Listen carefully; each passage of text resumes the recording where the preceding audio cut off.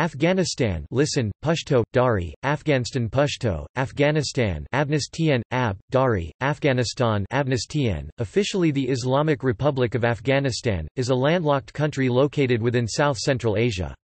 Afghanistan is bordered by Pakistan in the south and east, Iran in the west, Turkmenistan, Uzbekistan, and Tajikistan in the north, and in the far northeast, China. Its territory covers 652,000 square kilometers, 252,000 square miles, and much of it is covered by the Hindu Kush mountain range, which experience very cold winters. The north consists of fertile plains, whilst the southwest consists of deserts where temperatures can get very hot in summers. Kabul serves as the capital and its largest city. Human habitation in Afghanistan dates back to the Middle Paleolithic era, and the country's strategic location along the Silk Road connected it to the cultures of the Middle East and other parts of Asia. The land has historically been home to various peoples and has witnessed numerous military campaigns, including those by Alexander the Great, Mauryas, Muslim Arabs, Mongols, British, Soviet, and since 2001 by the United States with NATO allied countries. It has been called unconquerable and nicknamed the Graveyard of Empires. The land also served as the source from which the Kushans, Hephthalites, Samanids, Saffarids, Ghaznavids, Ghurids, Khaljas, Mughals, Hitaks, Duranis, and others have risen to form major empires. The political history of the modern state of Afghanistan began with the Hattic and Durrani dynasties in the 18th century. In the late 19th century, Afghanistan became a buffer state in the Great Game between British India and the Russian Empire. Its border with British India, the Durand Line, was formed in 1893 but it is not recognised by the Afghan government and it has led to strained relations with Pakistan since the latter's independence in 1947. Following the Third Anglo-Afghan War in 1919 the country was free of foreign influence, eventually becoming a monarchy under King Amanullah, until almost 50 years later when Zahir Shah was overthrown and a republic was established. In 1978, after a second coup, Afghanistan first became a socialist state and then a Soviet Union protectorate. This evoked the Soviet-Afghan War in the 1980s against Mujahideen rebels. By 1996 most of Afghanistan was captured by the Islamic fundamentalist group the Taliban, who ruled most of the country as a totalitarian regime for over 5 years. The Taliban were forcibly removed by the NATO-led coalition, and a new democratically elected government political structure was formed. Afghanistan is a unitary presidential Islamic republic with a population of 3.1 million, mostly composed of ethnic Pashtuns, Tajiks, Hazaras and Uzbeks. It is a member of the United Nations, the Organization of Islamic Cooperation, the Group of 77, the Economic Cooperation Organization, and the Non-Aligned Movement. Afghanistan's economy is the world's 108th largest, with a GDP of $64.08 billion. The country fares much worse in terms of per capita GDP (PPP), ranking 167th out of 186 countries in a 2016 report from the International Monetary Fund.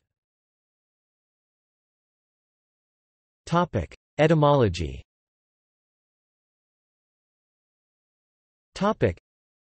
The name Afghanistan Pashto, Afghanistan is believed to be as old as the ethnonym Afghan, which is documented in the 10th-century geography book Hudud-ul-Alam. The root name, Afghan, was used historically in reference to a member of the ethnic Pashtuns, and the suffix stan means place of in Persian. Therefore, Afghanistan translates to land of the Afghans or, more specifically in a historical sense, to land of the Pashtuns. However, the modern constitution of Afghanistan states that he word Afghan shall apply to every citizen of Afghanistan.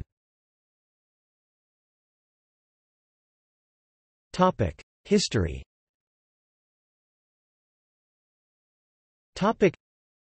Excavations of prehistoric sites by Louis Dupree and others suggest that humans were living in what is now Afghanistan at least 50,000 years ago, and that farming communities in the area were among the earliest in the world.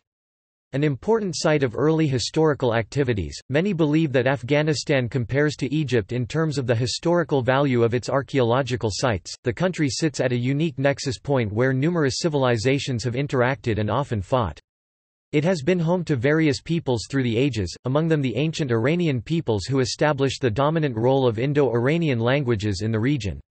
At multiple points, the land has been incorporated within large regional empires, among them the Achaemenid Empire, the Macedonian Empire, the Indian Maurya Empire, and the Islamic Empire. Many empires and kingdoms have also risen to power in Afghanistan, such as the Greco-Bactrians, Kushans, Hephthalites, Qabul Shahis, Saffarids, Samanids, Ghaznavids, Ghurids, Khaljas, Kartids, Timurids, Mughals, and finally the Hattic and Durrani dynasties that marked the political origins of the modern state.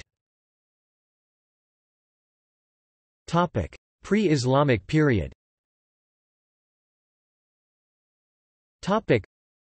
Archaeological exploration done in the 20th century suggests that the geographical area of Afghanistan has been closely connected by culture and trade with its neighbors to the east, west, and north. Artifacts typical of the Paleolithic, Mesolithic, Neolithic, Bronze, and Iron Ages have been found in Afghanistan. Urban civilization is believed to have begun as early as 3000 BCE, and the early city of Mundigak near Kandahar in the south of the country may have been a colony of the nearby Indus Valley civilization. More recent findings established that the Indus Valley civilization stretched up towards modern-day Afghanistan, making the ancient civilization today part of Pakistan, Afghanistan and India. In more detail, it extended from what today is northwest Pakistan to northwest India and northeast Afghanistan. An Indus Valley site has been found on the Oxus River at Shortugai in northern Afghanistan. There are several smaller IVC colonies to be found in Afghanistan as well. After 2000 BCE, successive waves of semi-nomadic people from Central Asia began moving south into Afghanistan, among them were many Indo-European speaking Indo-Iranians. These tribes later migrated further into South Asia, Western Asia, and toward Europe via the area north of the Caspian Sea. The region at the time was referred to as Aryana. The religion Zoroastrianism is believed by some to have originated in what is now Afghanistan between 1800 and 800 BCE, as its founder Zoroaster is thought to have lived and died in Balkh. Ancient Eastern Iranian languages may have been spoken in the region around the time of the rise of Zoroastrianism. By the middle of the 6th century BCE, the Achaemenids overthrew the Medes and incorporated Arachosia, Arya, and Bactria within its eastern boundaries. An inscription on the tombstone of Darius I of Persia mentions the Kabul Valley in a list of the 29 countries that he had conquered. Alexander the Great and his Macedonian forces arrived to Afghanistan in 330 BCE after defeating Darius III of Persia a year earlier in the Battle of Gaugamela. Following Alexander's brief occupation, the successor state of the Seleucid Empire controlled the region until 305 BCE, when they gave much of it to the Maurya Empire as part of an alliance treaty. The Mauryans controlled the area south of the Hindu Kush until they were overthrown in about 185 BCE. Their decline began 60 years after Ashoka's rule ended, leading to the Hellenistic reconquest by the Greco-Bactrians. Much of it soon broke away from them and became part of the Indo-Greek kingdom. They were defeated and expelled by the Indo-Scythians in the late 2nd century BCE. During the 1st century BCE, the Parthian Empire subjugated the region, but lost it to their Indo-Parthian vassals. In the mid to late 1st century CE, the vast Kushan Empire, centered in Afghanistan, became great patrons of Buddhist culture, making Buddhism flourish throughout the region. The Kushans were overthrown by the Sassanids in the 3rd century CE, though the Indo-Sassanids continued to rule at least parts of the region. They were followed by the Kidarites who, in turn, were replaced by the Hephthalites. By the 6th century CE, the successors to the Kushans and Hephthalites established a small dynasty called Qabul Shahi. Much of the northeastern and southern areas of the country remained dominated by Buddhist culture. Islamization and Mongol invasion. Arab Muslims brought Islam to Herat and Zaranj in 642 CE and began spreading eastward. Some of the native inhabitants they encountered accepted it while others revolted. The land was collectively recognized by the Arabs as Al-Hind due to its cultural connection with Greater India. Before Islam was introduced, people of the region were mostly Buddhists and Zoroastrians, but there were also Surya and Nana worshippers, Jews, and others. The Zunbals and Qabul Shahi were first conquered in 870 CE by the Safarid Muslims of Zaranj. Later, the Samanids extended their Islamic influence south of the Hindu Kush. It is reported that Muslims and non-Muslims still lived side by side in Kabul before the Ghaznavids rose to power in the 10th century. By the 11th century, Mahmud of Ghazni defeated the remaining Hindu rulers and effectively Islamized the wider region, with the exception of Kafiristan. Afghanistan became one of the main centers in the Muslim world during this Islamic Golden Age. The Ghaznavid dynasty was overthrown by the Ghurids, who expanded and advanced the already powerful Islamic Empire. In 1219 AD, Genghis Khan and his Mongol army overran the region. His troops are said to have annihilated the Khorasanian cities of Herat and Balkh as well as Bamiyan. The destruction caused by the Mongols forced many locals to return to an agrarian rural society. Mongol rule continued with the Ilkhanate in the northwest while the Khalji dynasty administered the Afghan tribal areas south of the Hindu Kush until the invasion of Timur, who established the Timurid Empire in 1370. In the early 16th century, Babur arrived from Fergana and captured Kabul from the Arghan dynasty. In 1526, he invaded Delhi in India to replace the Lodi dynasty with the Mughal Empire. Between the 16th and 18th century, the Khanate of Bukhara, Safavids, and Mughals ruled parts of the territory. Before the 19th century, the northwestern area of Afghanistan was referred to by the regional name Khorasan. Two of the four capitals of Khorasan, Herat and Balkh, are now located in Afghanistan, while the regions of Kandahar, Zabulistan, Ghazni, Kabulistan, and Afghanistan formed the frontier between Khorasan and Hindustan. Hattic dynasty and Durrani Empire.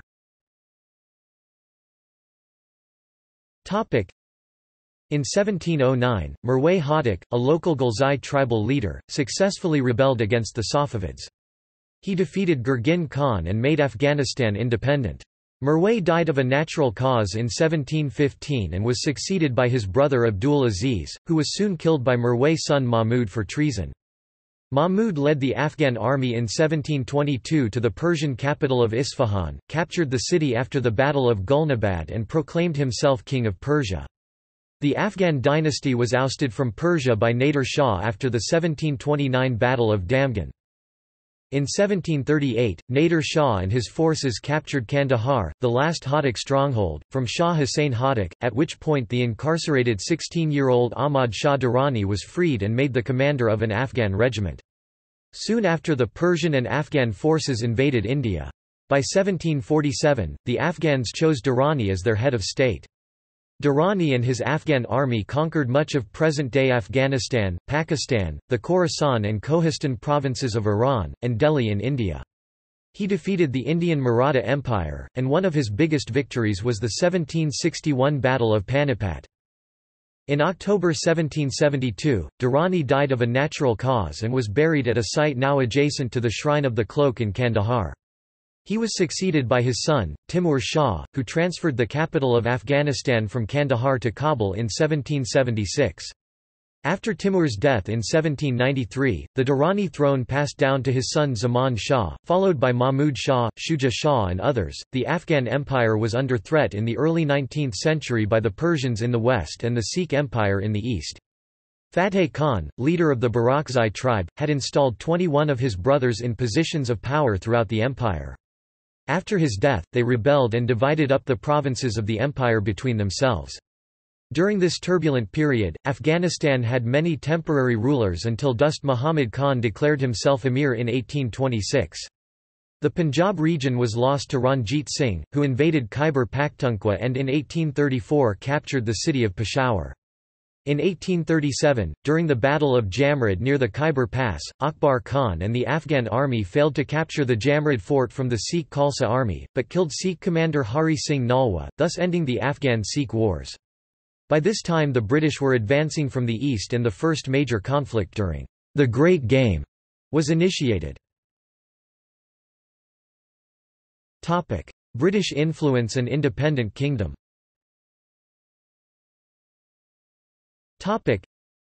In 1838, the British marched into Afghanistan and arrested Dost Muhammad, sent him into exile in India and replaced him with the previous ruler, Shah Shuja.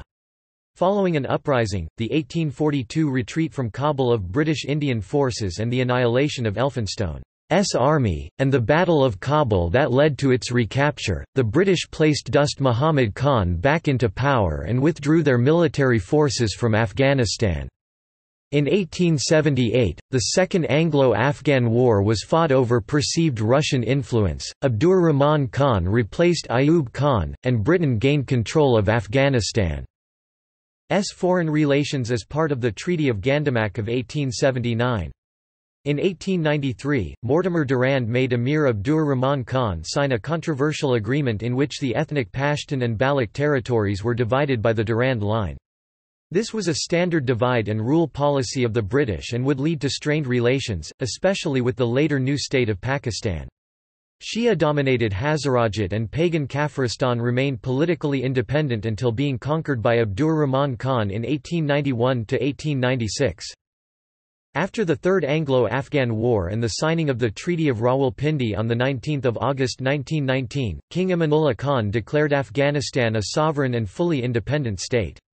He moved to end his country's traditional isolation by establishing diplomatic relations with the international community and, following a 1927–28 tour of Europe and Turkey, introduced several reforms intended to modernize his nation.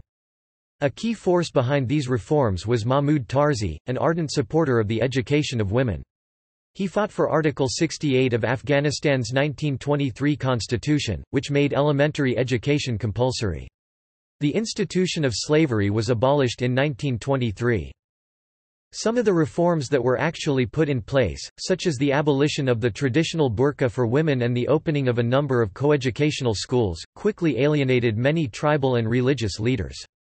Faced with overwhelming armed opposition, Amanullah Khan was forced to abdicate in January 1929 after Kabul fell to rebel forces led by Habibullah Khalaqani. Prince Muhammad Nadir Shah, Amanullah's cousin, in turn defeated and killed Khalaqani in November 1929, and was declared King Nadir Shah. He abandoned the reforms of Amanullah Khan in favor of a more gradual approach to modernization but was assassinated in 1933 by Abdul Khaliq, a 15-year-old Hazara student. Muhammad Zahir Shah, Nadir Shah's 19-year-old son, succeeded to the throne and reigned from 1933 to 1973.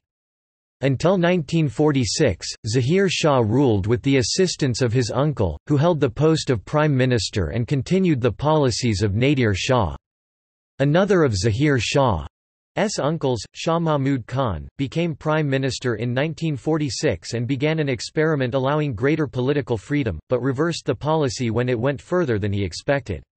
He was replaced in 1953 by Muhammad Daud Khan, the king's cousin and brother-in-law. Daud Khan sought a closer relationship with the Soviet Union and a more distant one towards Pakistan. The king built close relationships with the Axis powers in the 1930s, but Afghanistan remained neutral and was neither a participant in World War II nor aligned with either power bloc in the Cold War thereafter. However, it was a beneficiary of the latter rivalry as both the Soviet Union and the United States vied for influence by building Afghanistan's main highways, airports, and other vital infrastructure. On per capita basis, Afghanistan received more Soviet development aid than any other country.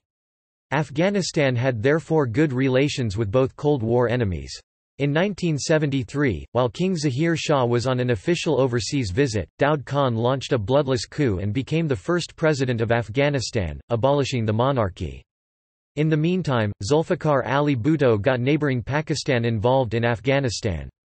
Some experts suggest that Bhutto paved the way for the April 1978 Saur Revolution. PDPA coup d'état and Soviet War.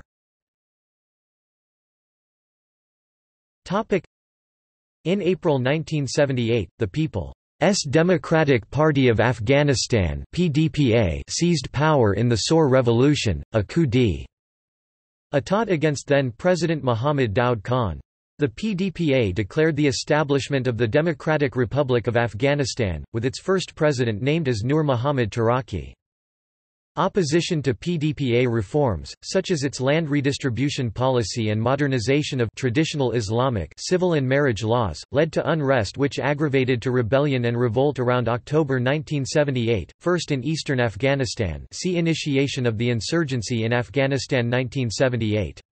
That uprising quickly expanded into a civil war waged by guerrilla mujahideen against regime forces countrywide.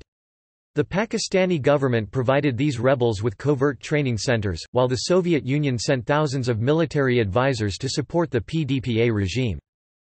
As early as mid-1979, see CIA activities in Afghanistan, the United States were supporting Afghan mujahideen and foreign Afghan Arab fighters through Pakistan's ISI. Meanwhile, increasing friction between the competing factions of the PDPA—the dominant Khalq and the more moderate Parcham—resulted in July–August 1979 in the dismissal of Parchami cabinet members and the arrest of Parchami military officers under the pretext of a Parchami coup. In September 1979, President Taraki was assassinated in a coup within the PDPA orchestrated by fellow Khalq member Hafizullah Amin, who assumed the presidency. The Soviet Union was displeased with Amin's government, and decided to intervene and invade the country on 27 December 1979, killing Amin that same day. A Soviet-organized regime, led by Parcham's Babrak Karmal but inclusive of both factions Parcham and Khalq, filled the vacuum. Soviet troops in more substantial numbers were deployed to stabilize Afghanistan under Karmal, and as a result the Soviets were now directly involved in what had been a domestic war in Afghanistan of Mujahideen against PDPA government, which war from December 1979 until 1989 is therefore also known as the Soviet-Afghan War. The United States, supporting the Afghan Mujahideen and foreign Afghan Arab fighters since mid-1979 through Pakistan's ISI, and Saudi Arabia, from now on delivered for billions in cash and weapons, including 2,000 FIM-92 Stinger surface-to-air missiles, to Pakistan as support for the anti-Soviet Mujahideen. The PDPA prohibited usury, declared equality of the sexes, and introduced women to political life. During this war from 1979 until 1989, Soviet forces, their Afghan proxies and rebels killed between 562,000 and 2 million Afghans, and displaced about 6 million people who subsequently fled Afghanistan, mainly to Pakistan and Iran. Many countryside villages were bombed and some cities such as Herat and Kandahar were also damaged from air bombardment. Pakistan's northwest frontier province functioned as an organizational and networking base for the anti-Soviet Afghan resistance, with the province's influential Deobandi ulama playing a major supporting role in promoting the jihad. Meanwhile, the central Afghan region of Hazarajat, which in this period was free of Soviet or PDPA government presence, experienced an internal civil war from 1980 to 1984. Faced with mounting international pressure and numerous casualties, the Soviets withdrew from Afghanistan in 1989, but continued to support Afghan President Muhammad Najibullah until 1992. Proxy and Civil War and Islamic Jihad 1989–96.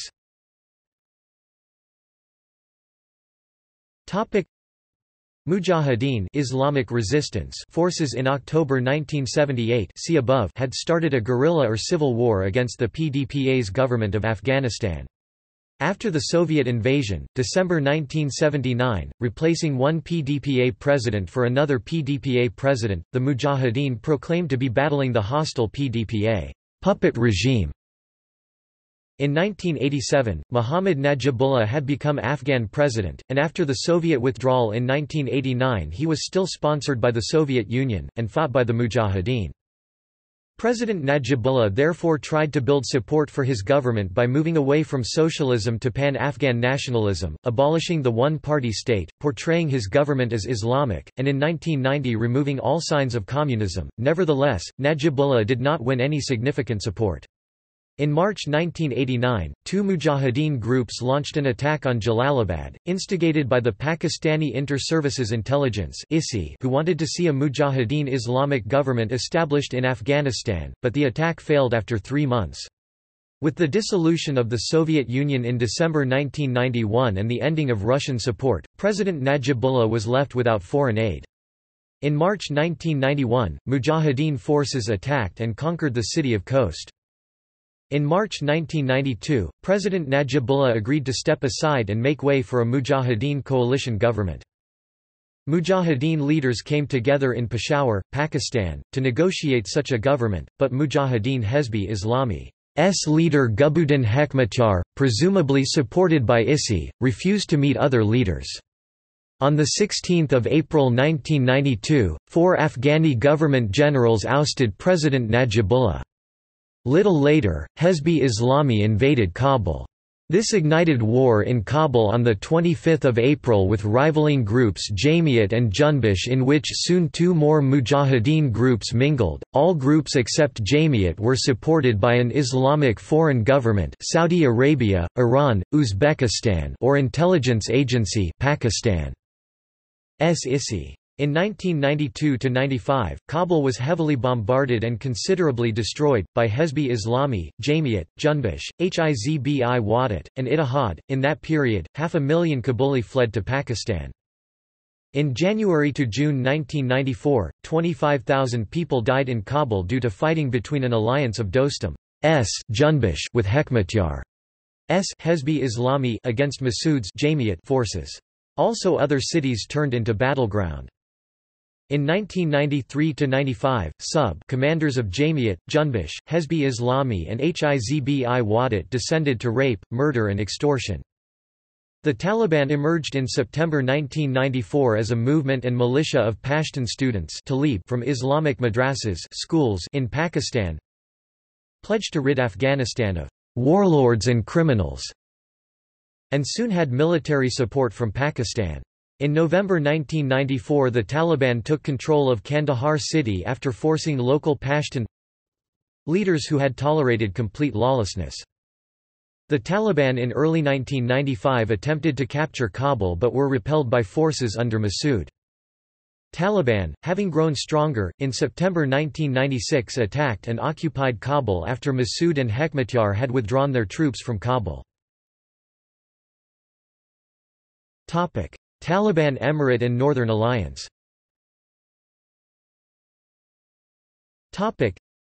In late September 1996, the Taliban, in control of Kabul and most of Afghanistan, proclaimed their Islamic Emirate of Afghanistan.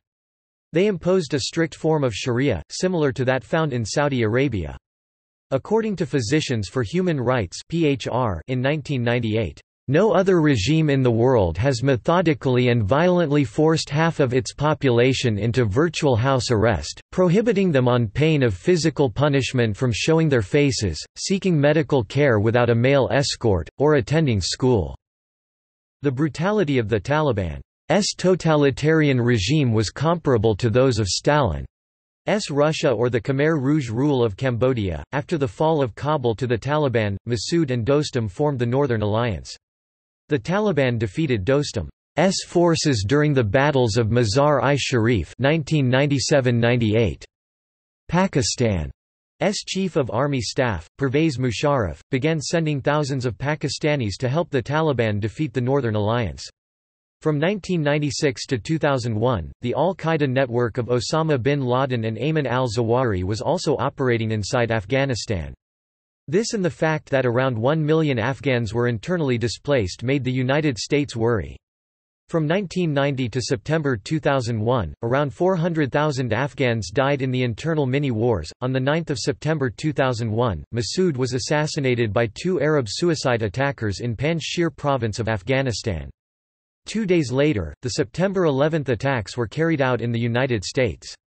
The U.S. government suspected Osama bin Laden as the perpetrator of the attacks, and demanded that the Taliban hand him over. The Taliban offered to hand over bin Laden to a third country for trial, but not directly to the U.S.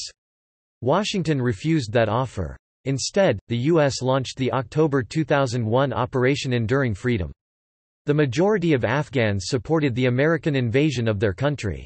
During the initial invasion, US and UK forces bombed al-Qaeda training camps. The United States began working with the Northern Alliance to remove the Taliban from power. Recent history 2002–present.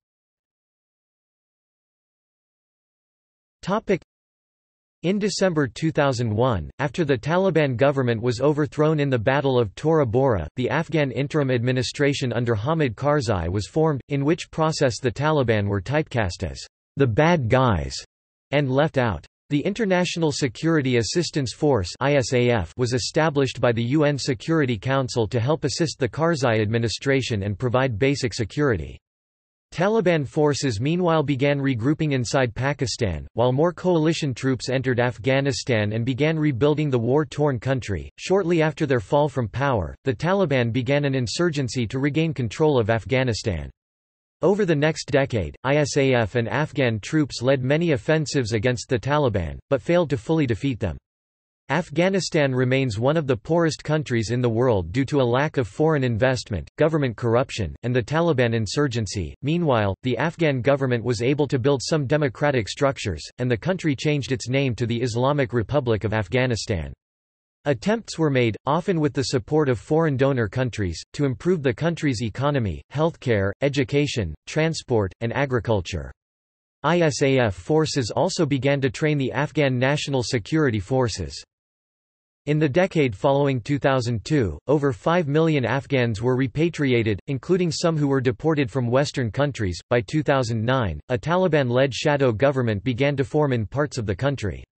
In 2010, President Karzai attempted to hold peace negotiations with the Taliban leaders, but the rebel group refused to attend until mid-2015 when the Taliban supreme leader finally decided to back the peace talks. After the May 2011 death of Osama bin Laden in Pakistan, many prominent Afghan figures were assassinated.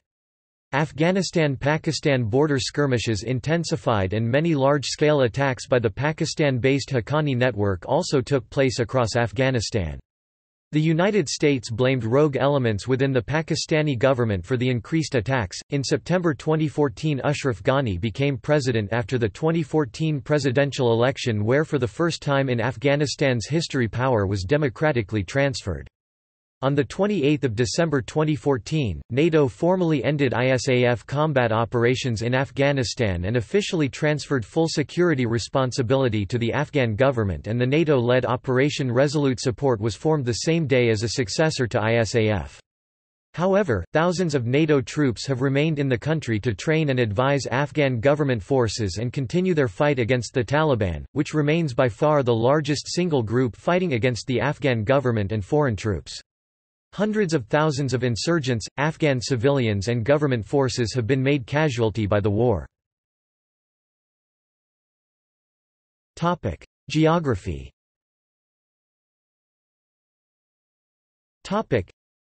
A landlocked mountainous country with plains in the north and southwest, Afghanistan is located within South Asia and Central Asia. It is part of the U.S.-coined Greater Middle East Muslim world, which lies between latitudes 29 degrees north and 39 degrees north, and longitudes 60 degrees east and 75 degrees east. The country's highest point is Noshak, at 7,492 meters (24,580 feet) above sea level. It has a continental climate with harsh winters in the Central Highlands, the glaciated northeast around Nuristan, and the Wakhan Corridor, where the average temperature in January is below -15 degrees Celsius (5 degrees Fahrenheit), and hot summers in the low-lying areas of the Sistan Basin of the southwest, the Jalalabad Basin in the east, and the Turkestan Plains along the Amu River in the north, where temperatures average over 35 degrees Celsius (95 degrees Fahrenheit) in July. Despite having numerous rivers and reservoirs, large parts of the country are dry. The Indoric Sistan Basin is one of the driest regions in the world. Aside from the usual rainfall, Afghanistan receives snow during the winter in the Hindu Kush and Pamir Mountains, and the melting snow in the spring season enters the rivers, lakes, and streams. However, two-thirds of the country's water flows into the neighboring countries of Iran, Pakistan, and Turkmenistan. The state needs more than $2 billion to rehabilitate its irrigation systems so that the water is properly managed. The northeastern Hindu Kush mountain range, in and around the Badakhshan province of Afghanistan, is in a geologically active area where earthquakes may occur almost every year. They can be deadly and destructive sometimes, causing landslides in some parts or avalanches during the winter. The last strong earthquakes were in 1998, which killed about 6,000 people in Badakhshan near Tajikistan. This was followed by the 2002 Hindu Kush earthquakes in which over 150 people were killed and over 1,000 injured. A 2010 earthquake left 11 Afghans dead, over 70 injured, and more than 2,000 houses destroyed. The country natural resources include, coal, copper, iron ore, lithium, uranium, rare earth elements, chromite, gold, zinc, talc, barite, sulfur, lead, marble, precious and semi-precious stones, natural gas, and petroleum, among other things. In 2010, U.S. and Afghan government officials estimated that untapped mineral deposits located in 2007 by the U.S. Geological Survey are worth at least $1 trillion, at over 652,230 square kilometers (251,830 square miles). Afghanistan is the world's 41st largest country, slightly bigger than France and smaller than Burma, about the size of Texas in the United States. It borders Pakistan in the south and east, Iran in the west, Turkmenistan, Uzbekistan, and Tajikistan in the north, and China in the far east. Demographics.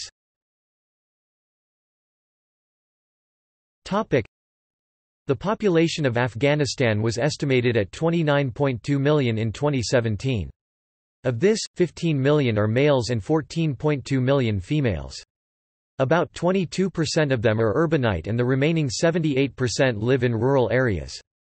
An additional 3 million or so Afghans are temporarily housed in neighboring Pakistan and Iran, most of whom were born and raised in those two countries. This makes the total Afghan population at around 33,332,025, and its current growth rate is 2.34%. This population is expected to reach 82 million by 2050 if current population trends continue. The only city with over 1 million residents is its capital, Kabul. Due to a lack of census, there is no clear indication of what the largest cities in the country are, with various national and international estimates and without always acknowledging the differentiation of city municipalities and urban areas that go beyond city limits. After Kabul, the other 5 large cities are Kandahar, Herat, Mazar-i-Sharif, Kunduz and Jalalabad. Other major cities include Lashkar Gah, Taloqan, Khost, Shaburghan, and Ghazni. Ethnic groups. Afghanistan's population is divided into several ethnolinguistic groups, which are listed in the chart below. Languages. Dari and Pashto are the official languages of Afghanistan. Bilingualism is very common. Dari, which is a variety of and mutually intelligible with Persian and very often called Farsi by some Afghans like in Iran, functions as the lingua franca in Kabul as well as in much of the northern and northwestern parts of the country. Pashto is the native tongue of the Pashtuns, although many of them are also fluent in Dari while some non-Pashtuns are fluent in Pashto. There are a number of smaller regional languages, they include Uzbek, Turkmen, Balochi, Pashtun, and Nuristani. Uzbek, Turkmen, Pashtun, Nuristani, Balochi and Pamiri declared third official in areas where the majority speaks them. A number of Afghans are also fluent in Urdu, English, and other foreign languages. Religion. An estimated 99.7% of the Afghan population is Muslim. There has never been a nationwide census of any kind in Afghanistan, so the proportions of different religious groups are estimates by different organizations. Thousands of Afghan Sikhs and Hindus are also found in the major cities. There was a small Jewish community in Afghanistan who had emigrated to Israel and the United States by the end of the 20th century. At least one Jew, Zablin Simentov, remained. There is also at least one known Christian, current First Lady of Afghanistan Ruhollah Ghani, apart from Christian foreigners. The only Christian church with a noteworthy number of members in Afghanistan is the Christian Church International. Governance.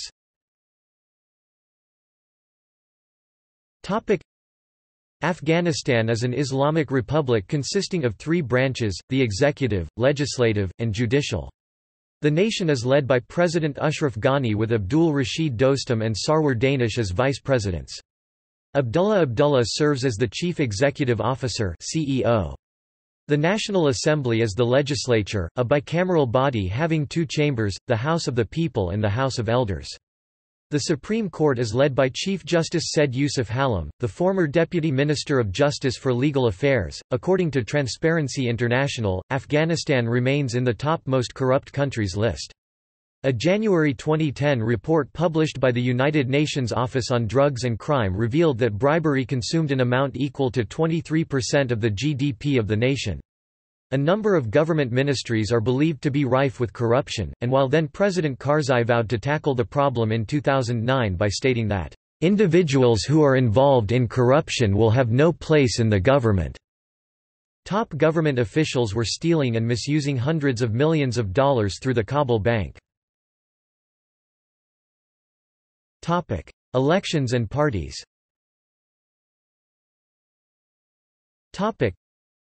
The 2004 Afghan presidential election was relatively peaceful, in which Hamid Karzai won in the first round with 55.4% of the votes. However, the 2009 presidential election was characterized by lack of security, low voter turnout, and widespread electoral fraud. The vote, along with elections for 420 provincial council seats, took place in August 2009, but remained unresolved during a lengthy period of vote counting and fraud investigation. 2 months later, under international pressure, a second-round runoff vote between Karzai and remaining challenger Abdullah was announced, but a few days later Abdullah announced that he would not participate in the 7 November runoff because his demands for changes in the Electoral Commission had not been met. The next day, officials of the Election Commission cancelled the runoff and declared Hamid Karzai as president for another 5-year term. In the 2005 parliamentary election, among the elected officials were former mujahideen, Islamic fundamentalists, warlords, communists, reformists, and several Taliban associates. In the same period, Afghanistan reached to the 30th highest nation in terms of female representation in the National Assembly. The last parliamentary election was held in September 2010, but due to disputes and investigation of fraud, the swearing-in ceremony took place in late January 2011. The 2014 presidential election ended with Ashraf Ghani winning by 56.44% votes. Administrative divisions. Afghanistan is administratively divided into 34 provinces wilayats. Each province is the size of a U.S. county, having a governor and a capital. The country is further divided into nearly 400 provincial districts, each of which normally covers a city or a number of villages. Each district is represented by a district governor. The provincial governors are appointed by the President of Afghanistan and the district governors are selected by the provincial governors. The provincial governors are representatives of the central government in Kabul and are responsible for all administrative and formal issues within their provinces. There are also provincial councils that are elected through direct and general elections for a period of 4 years. The functions of provincial councils are to take part in provincial development planning and to participate in the monitoring and appraisal of other provincial governance institutions. According to Article 140 of the Constitution and the Presidential Decree on Electoral Law, mayors of cities should be elected through free and direct elections for a 4-year term. However, due to huge election costs, mayoral and municipal elections have never been held. Instead, mayors have been appointed by the government. In the capital city of Kabul, the mayor is appointed by the President of Afghanistan. The following is a list of all the 34 provinces in alphabetical order. Foreign relations and military. Afghanistan became a member of the United Nations in 1946. It enjoys cordial relations with a number of NATO and allied nations, particularly the United States, Canada, United Kingdom, Germany, Australia, and Turkey. In 2012, the United States and Afghanistan signed their Strategic Partnership Agreement in which Afghanistan became a major non-NATO ally. Afghanistan also has friendly diplomatic relations with neighboring China, Iran, Pakistan, Tajikistan, Turkmenistan, and Uzbekistan, including with regional states such as Bangladesh, India, Japan, Kazakhstan, Nepal, Russia, South Korea, the UAE, and so forth. The Afghan Ministry of Foreign Affairs continues to develop diplomatic relations with other countries around the world. The United Nations Assistance Mission in Afghanistan (UNAMA) was established in 2002 in order to help the country recover from the decades of war and neglect. Today, a number of NATO member states deploy about 20,000 troops in Afghanistan as part of the Resolute Support Mission. Its main purpose is to train the Afghan National Security Forces. The Afghan Armed Forces are under the Ministry of Defense, which includes the Afghan Air Force (AAF) and the Afghan National Army (ANA). The Afghan Defense University houses various educational establishments for the Afghan Armed Forces, including the National Military Academy of Afghanistan. Law enforcement. The National Directorate of Security (NDS) is Afghanistan's domestic intelligence agency, which operates similar to that of the U.S. Department of Homeland Security or UK's Scotland Yard. The Afghan National Police (ANP) is under the Ministry of Interior Affairs and serves as a single law enforcement agency all across the country. The Afghan National Civil Order Police is the main branch of the ANP, which is divided into 5 brigades, each commanded by a brigadier general. These brigades are stationed in Kabul, Gardez, Kandahar, Herat, and Mazar-i-Sharif. There is one chief of police in every province. All parts of Afghanistan are considered dangerous due to militant activities and terrorism-related incidents. Kidnapping for ransom and robberies are common in major cities.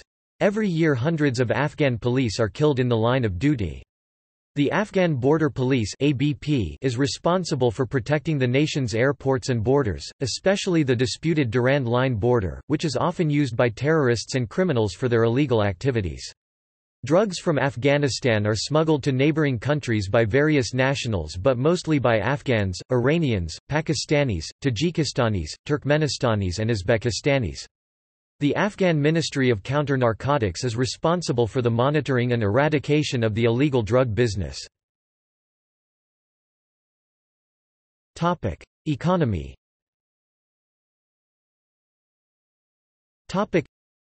Afghanistan's GDP is around $64 billion with an exchange rate of $18.4 billion, and its GDP per capita is $2,000. Despite having $1 trillion or more in mineral deposits, it remains as one of the least developed countries. The country imports over $6 billion worth of goods but exports only $658 million, mainly fruits and nuts. It has less than $1.5 billion in external debt. Agricultural production is the backbone of Afghanistan's economy. The country is known for producing some of the finest pomegranates, grapes, apricots, melons, and several other fresh and dry fruits. It is also known as the world's largest producer of opium. Sources indicate that as much as 11% or more of the nation's economy is derived from the cultivation and sale of opium. While the nation's current account deficit is largely financed with donor money, only a small portion is provided directly to the government budget. The rest is provided to non-budgetary expenditure and donor-designated projects through the United Nations system and non-governmental organizations. The Afghan Ministry of Finance is focusing on improved revenue collection and public sector expenditure discipline. For example, government revenues increased 31% to $1.7 billion from March 2010 to March 2011. Da Afghanistan Bank serves as the central bank of the nation and the Afghani AFN is the national currency, with an exchange rate of about 60 Afghanis to $1. A number of local and foreign banks operate in the country, including the Afghanistan International Bank, New Kabul Bank, Azizi Bank, Pashtani Bank, Standard Chartered Bank, and the First Micro Finance Bank. One of the main drivers for the current economic recovery is the return of over 5 million expatriates, who brought with them fresh energy, entrepreneurship and wealth-creating skills as well as much-needed funds to start up businesses. Many Afghans are now involved in construction, which is one of the largest industries in the country. Some of the major national construction projects include the $35 billion new Kabul city next to the capital, the Aino Mina project in Kandahar, and the Ghazi Amanullah Khan town near Jalalabad. Similar development projects have also begun in Herat, Mazar-e Sharif, and other cities. An estimated 400,000 people enter the labor market each year. A number of small companies and factories began operating in different parts of the country, which not only provide revenues to the government but also create new jobs. Improvements to the business environment have resulted in more than $1.5 billion in telecom investment and created more than 100,000 jobs since 2003. Afghan rugs are becoming popular again, allowing many carpet dealers around the country to hire more workers. Afghanistan is a member of WTO, SAARC, ECO, and OIC. It holds an observer status in SCO. Foreign Minister Zalmay Rasool told the media in 2011 that his nation's goal is to achieve an Afghan economy whose growth is based on trade, private enterprise and investment. Experts believe that this will revolutionize the economy of the region.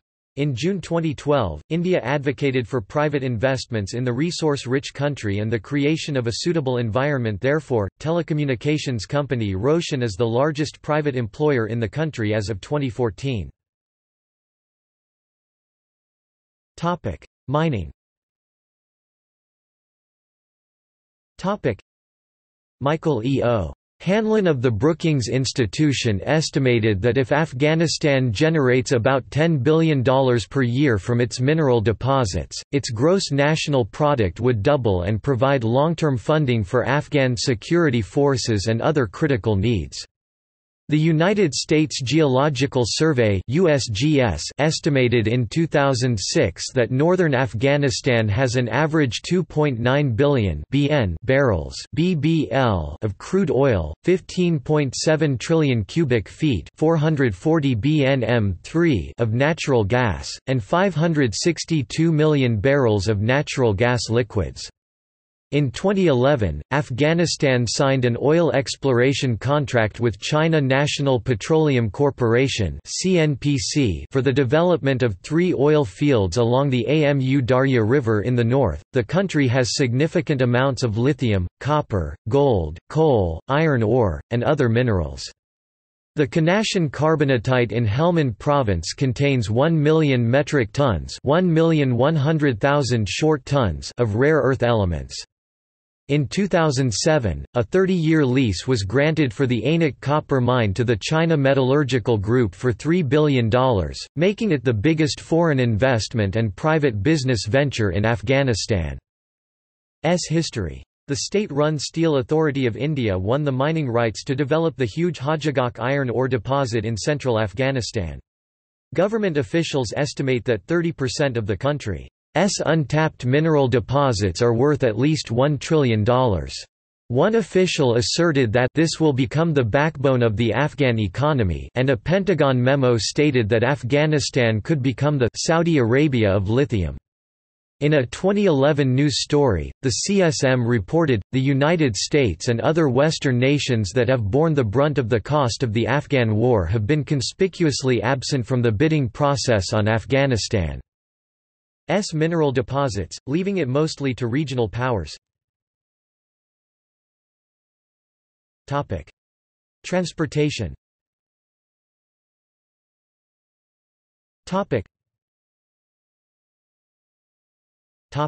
Air. Air transport in Afghanistan is provided by the national carrier, Ariana Afghan Airlines AAA, and by private companies such as Afghan Jet International, East Horizon Airlines, Kam Air, Pamir Airways, and Safi Airways. Airlines from a number of countries also provide flights in and out of the country. These include Air India, Emirates, Gulf Air, Iran Aseman Airlines, Pakistan International Airlines, and Turkish Airlines. The country has 4 international airports: Hamid Karzai International Airport, formerly Kabul International Airport, Kandahar International Airport, Herat International Airport, and Mazar-e-Sharif International Airport. There are also around a dozen domestic airports with flights to Kabul and other major cities. Rail. As of 2017, the country has 3 rail links, one a 75 kilometers (47 miles) line from Mazar-i-Sharif to the Uzbekistan border, a 10 kilometers (6.2 miles) long line from Toragundi to the Turkmenistan border where it continues as part of Turkmen Railways, and a short link from Akina across the Turkmen border to Kirki, which is planned to be extended further across Afghanistan. These lines are used for freight only and there is no passenger service as of yet. A rail line between Kaf, Iran and Herat, western Afghanistan, intended for both freight and passengers, is under construction and due to open in late 2018. About 125 kilometers (78 miles) of the line will lie on the Afghan side. There are various proposals for the construction of additional rail lines in the country. Topic: Roads. Topic: Traveling by bus in Afghanistan remains dangerous due to militant activities. The buses are usually older model Mercedes-Benz and owned by private companies. Serious traffic accidents are common on Afghan roads and highways, particularly on the Kabul-Kandahar and the Kabul-Jalalabad road. Newer automobiles have recently become more widely available after the rebuilding of roads and highways. They are imported from the United Arab Emirates through Pakistan and Iran. As of 2012, vehicles more than 10 years old are banned from being imported into the country. The development of the nation's road network is a major boost for the economy due to trade with neighboring countries. Postal services in Afghanistan are provided by the publicly owned Afghan Post and private companies such as FedEx, DHL, and others. Health.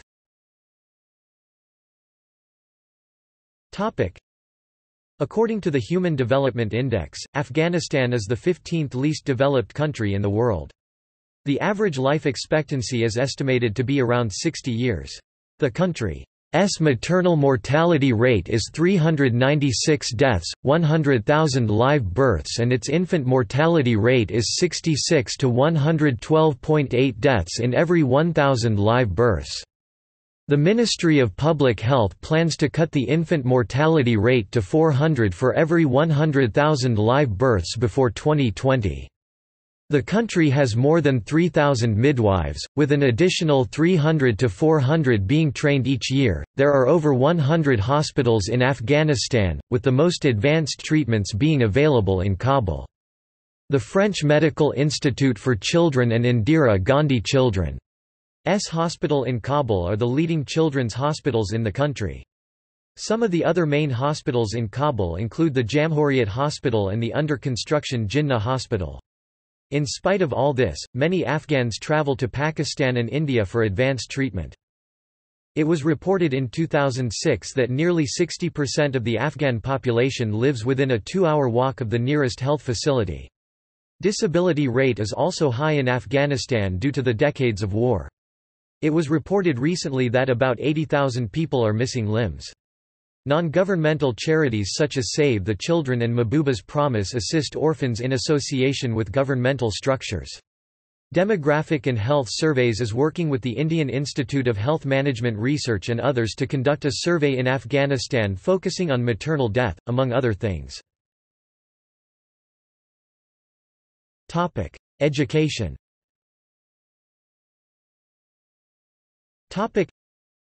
Education in Afghanistan includes K-12 and higher education, which is overseen by the Ministry of Education and the Ministry of Higher Education. There are over 16,000 schools in the country and roughly 9 million students. Of this, about 60% are males and 40% females. Over 174,000 students are enrolled in different universities around the country. About 21% of these are females. Former Education Minister Ghulam Farooq Wardak had stated that construction of 8,000 schools is required for the remaining children who are deprived of formal learning. The top universities in Afghanistan are the American University of Afghanistan (AUAF), followed by Kabul University (KU), both of which are located in Kabul. The National Military Academy of Afghanistan, modeled after the United States Military Academy at West Point, is a 4-year military development institution dedicated to graduating officers for the Afghan Armed Forces. The Afghan Defense University was constructed near Karga in Kabul. Major universities outside of Kabul include Kandahar University in the south, Herat University in the northwest, Balkh University and Kunduz University in the north, Nangarhar University and Khost University in the east. The United States is building 6 faculties of education and 5 provincial teacher training colleges around the country, 2 large secondary schools in Kabul, and 1 school in Jalalabad. The literacy rate of the entire population is 38.2%, males 52% and females 24.2%. In 2010, the United States began establishing a number of Lincoln Learning Centers in Afghanistan. They are set up to serve as programming platforms offering English language classes, library facilities, programming venues, internet connectivity, and educational and other counseling services. A goal of the program is to reach at least 4,000 Afghan citizens per month per location. The Afghan National Security Forces are provided with mandatory literacy courses. In addition to this, Bach-e-Sim-Sim, based on the American Sesame Street, serves as a means to attract Afghan children into learning. In 2017, Kazakhstan launched an Official Development Assistance Program to Afghanistan that involved providing training and education to the Afghan women in Kazakh universities. The project aims to strengthen the economic independence of Afghan women by providing education from Kazakhstan's top educational institutions in public administration and healthcare.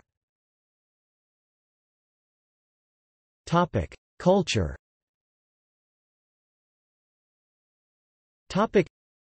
Afghanistan is mostly a tribal society with different regions of the country having its own subculture.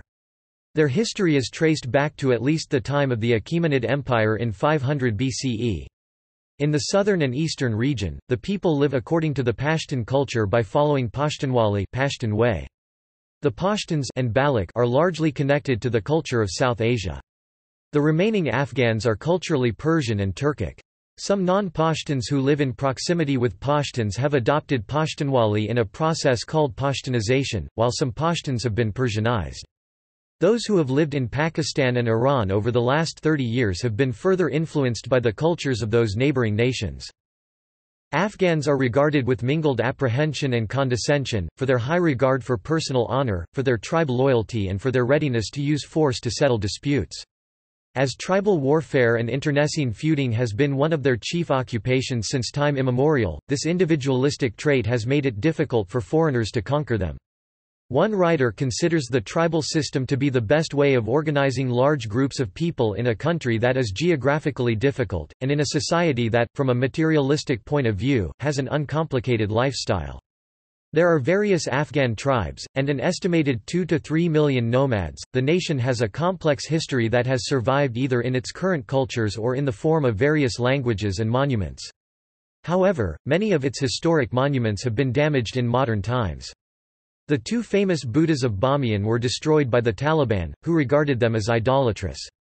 Despite that, archaeologists are still finding Buddhist relics in different parts of the country, some of them dating back to the 2nd century. This indicates that Buddhism was widespread in Afghanistan. Other historical places include the cities of Herat, Kandahar, Ghazni, Mazar-i-Sharif, and Zaranj. The minaret of Jam in the Hari River Valley is a UNESCO World Heritage Site. A cloak reputedly worn by Islam's Prophet Muhammad is kept inside the Shrine of the Cloak in Kandahar, a city founded by Alexander and the first capital of Afghanistan. The citadel of Alexander in the western city of Herat has been renovated in recent years and is a popular attraction for tourists. In the north of the country is the Shrine of Ali, believed by many to be the location where Ali was buried. The National Museum of Afghanistan is located in Kabul. Media and entertainment. Afghanistan has around 150 radio stations and over 50 television stations, which includes the state-owned RTA-TV and various private channels such as Tolo and Shamshad TV. The first Afghan newspaper was published in 1906 and there are hundreds of print outlets today. By the 1920s, Radio Kabul was broadcasting local radio services. Television programs began airing in the early 1970s. Voice of America, BBC, and Radio Free Europe, Radio Liberty RFE, RL broadcast in both of Afghanistan's official languages. Since 2002, press restrictions have been gradually relaxed and private media diversified. Freedom of expression and the press is promoted in the 2004 constitution and censorship is banned, although defaming individuals or producing material contrary to the principles of Islam is prohibited. The Afghan government cited the growth in the media sector as one of its achievements.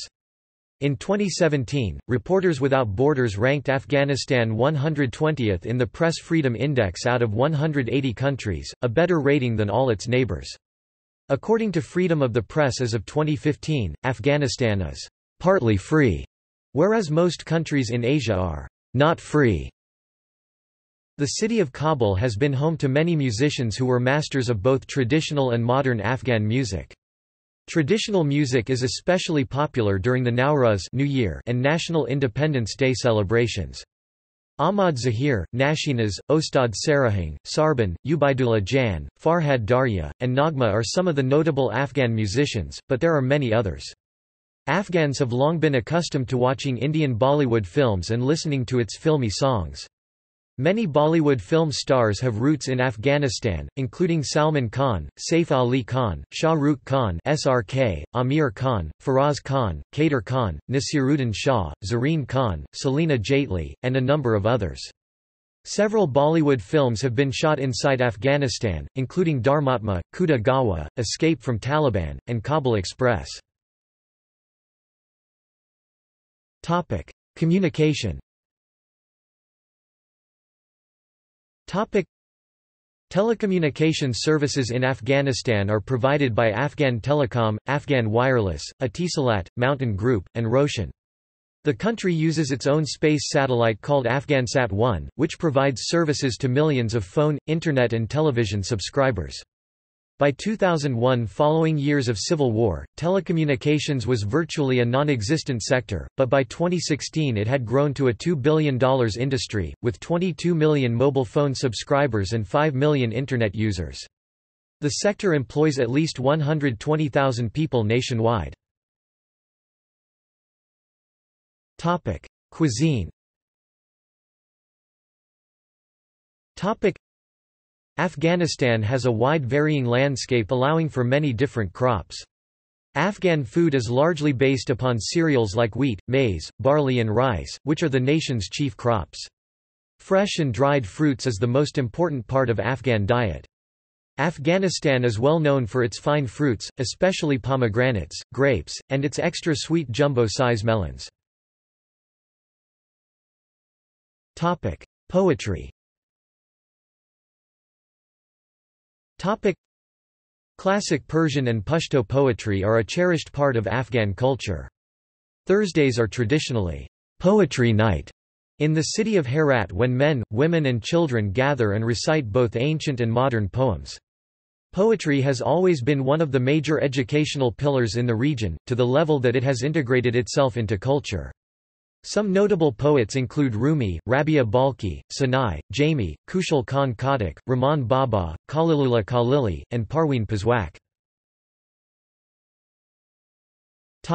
Sports. Afghanistan's sports teams are increasingly celebrating titles at international events. Its basketball team won the first team sports title at the 2010 South Asian Games. Later that year, the country's cricket team followed as it won the 2009-10 ICC Intercontinental Cup. In 2012, the country's 3x3 basketball team won the gold medal at the 2012 Asian Beach Games. In 2013, Afghanistan's football team followed as it won the SAF Championship. Cricket and association football are the most popular sports in the country. The Afghan national cricket team, which was formed in the last decade, participated in the 2009 ICC World Cup qualifier, 2010 ICC World Cricket League Division 1 and the 2010 ICC World 2020. It won the ACC 2020 Cup in 2007, 2009, 2011 and 2013. The team eventually made it to play in the 2015 Cricket World Cup. The Afghanistan Cricket Board (ACB) is the official governing body of the sport and is headquartered in Kabul. The Alokoze Kabul International Cricket Ground serves as the nation's main cricket stadium. There are a number of other stadiums throughout the country, including the Ghazi Amanullah Khan International Cricket Stadium near Jalalabad. Domestically, cricket is played between teams from different provinces. The Afghanistan national football team has been competing in international football since 1941. The national team plays its home games at the Ghazi Stadium in Kabul, while football in Afghanistan is governed by the Afghanistan Football Federation. The national team has never competed or qualified for the FIFA World Cup, but has recently won an international football trophy in 2013. The country also has a national team in the sport of futsal, a 5A-side variation of football. Other popular sports in Afghanistan include basketball, volleyball, taekwondo, and bodybuilding. Buzkashi is a traditional sport, mainly among the northern Afghans. It is similar to polo, played by horsemen in two teams, each trying to grab and hold a goat carcass. The Afghan hound, a type of running dog, originated in Afghanistan and was originally used in hunting. See also: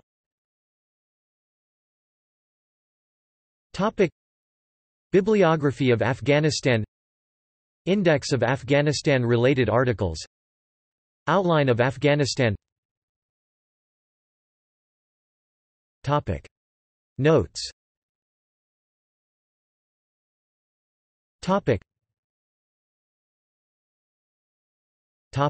References.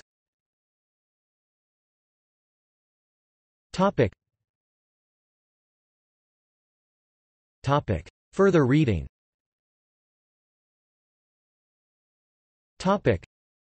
Books, articles.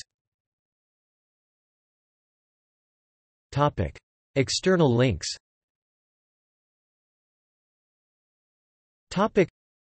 Office of the President. Afghanistan. The World Factbook. Central Intelligence Agency. Afghanistan web resources provided by GovPubs at the University of Colorado Boulder Libraries. Afghanistan at Curlie. Wikimedia Atlas of Afghanistan. Research Guide to Afghanistan.